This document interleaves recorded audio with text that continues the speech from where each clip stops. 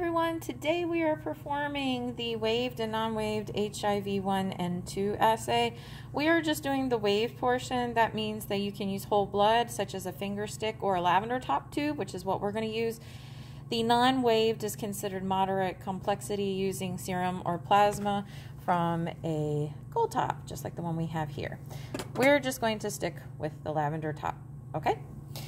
All right, so when you open up this box, it's got this lovely little reminder on the inside of the lid of how to perform the testing. There is also a little card inside that shows you how to perform the testing as well. Okay, it does take a 15-minute incubation time. This is the quick reference. So it starts out with this part here where it's talking to you about the procedure. All right. Then it's got some nice pictures showing you the finger stick process.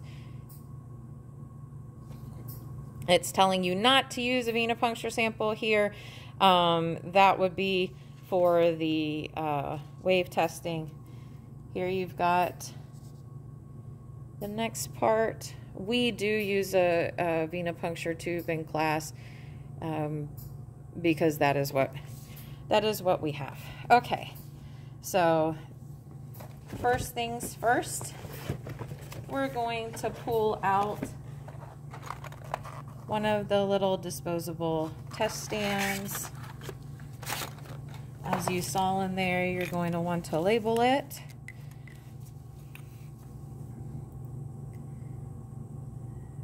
Patient 1. Okay. There is a little frosted area for you to do that. I just didn't put it on there.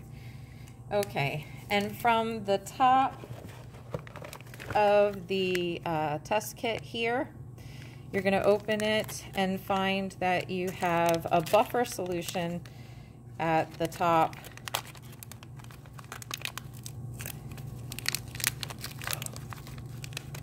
Of the little syringe looking thing. Okay, so this is the buffer solution that goes right into the bottom of the stand there. Okay, it immediately falls in and sits nicely. Here's the solid phase. So this is an immunochromatographic assay. All right, since we know that it's a wave test and you can do a finger stick, here's a lancet and a bandage. We're going to set those aside because we're not going to use that in class. All right, so from a finger stick, you would put that at the patient's finger and the base here and draw up the blood. Instead, since we're using a lavender top tube, trying to get this all on camera, we're going to invert it, whole blood here.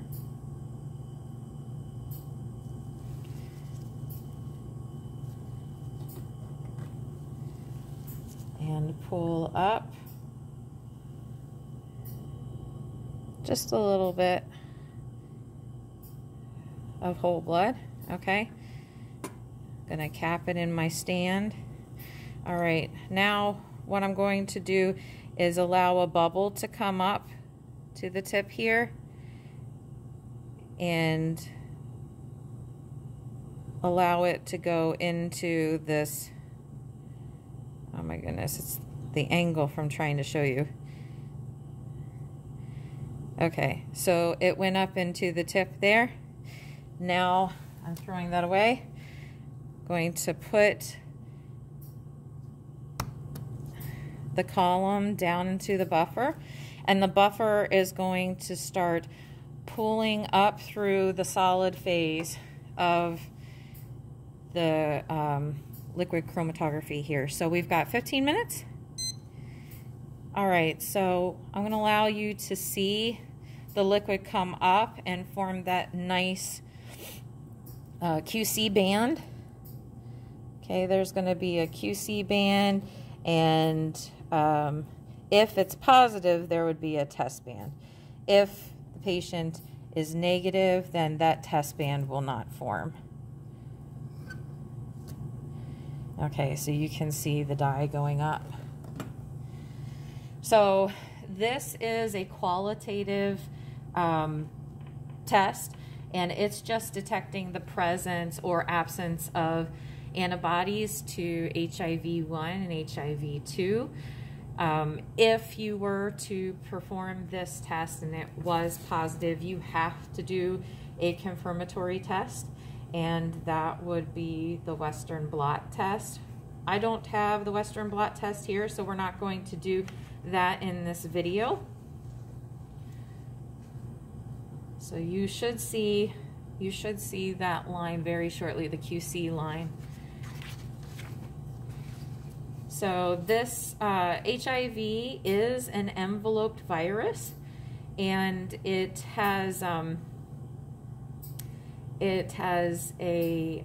affinity to the helper T cells, which are part of the human immune system that cause basically like the telephone type of process, where the helper T is going to go and talk to a monocyte, see what the monocyte has displayed on its cell membrane, and then take that information to the other T cells and and B cells to create some antibodies for them. However, what ends up happening with this virus is that the T cell ends up getting infected with the virus through attachment of the virus, and then using the T cell's own genetic processes to end up replicating the virus within that cell. So the HIV cell ends up fusing with the host cell surface, and then HIV RNA, reverse transcriptase, integrase, and other viral proteins then end up entering the host cell. The viral DNA is formed by reverse transcriptase, and that's why it's called a retrovirus, by the way. The viral DNA is transported across the nucleus and integrates into the host DNA. So the new viral DNA is used as genomic RNA to make viral proteins, and then new viral RNA and proteins move to the cell surface, and a new immature HIV virus forms and buds off of the cell. So the HIV virus ends up making the helper T cell really unable to produce anything other than the virus after a while. It also ends up messing up the cell membrane, causing the cell to maybe lyse as well. So all the blebbing or the budding out of that cell membrane from the helper T cell ends up destroying the cell. So you've got all these new viruses out there ready to infect other viruses.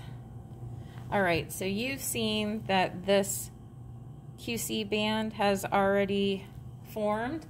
Let's take a look at the card again to show you how the company says that you're to interpret this.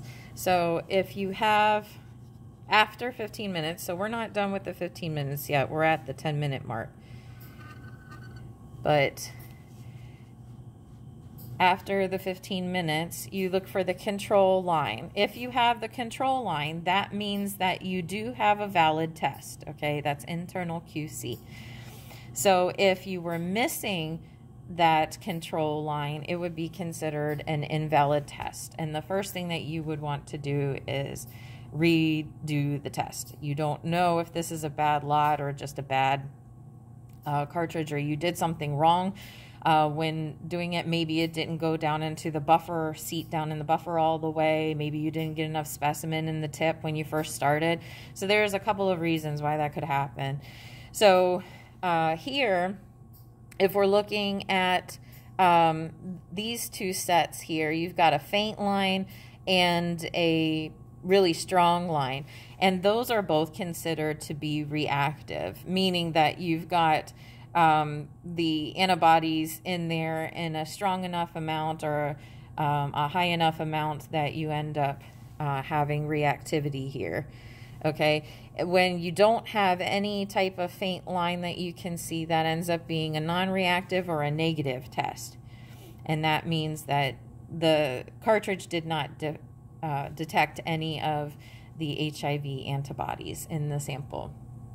All right, so we are at 8 minutes now, so I'll get back to you when it's done. All right, so that's the end of our 15 minutes, and we did not end up having a second line there, a test line, and so we are going to call this non-reactive or also negative.